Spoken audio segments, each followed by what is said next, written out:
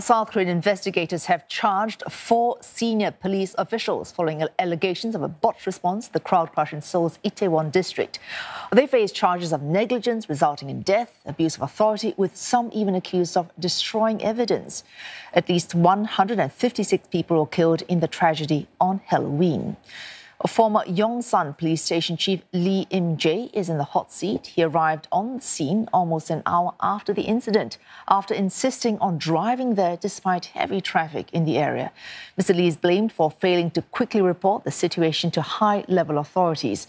He has also been accused of lying about his whereabouts. Other officials charged include Park Hee-young, head of the Yongsan ward office. Investigations show she failed to enforce crowd control measures. It has been revealed that police received multiple emergency calls about overcrowding hours before the crush occurred. Another senior official in charge of Situation Room was out of her office when the incident unfolded, while a fire department chief has been accused of not responding to the emergency quickly enough.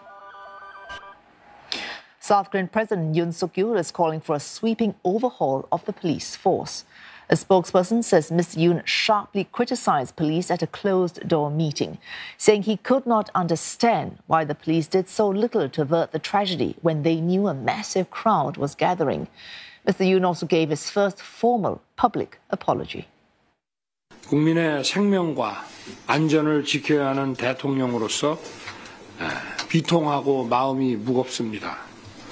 말로 다 할 수 없는 비극을 마주한 유가족과 아픔과 슬픔을 함께하고 있는 국민들께 미안하고 죄송한 마음입니다.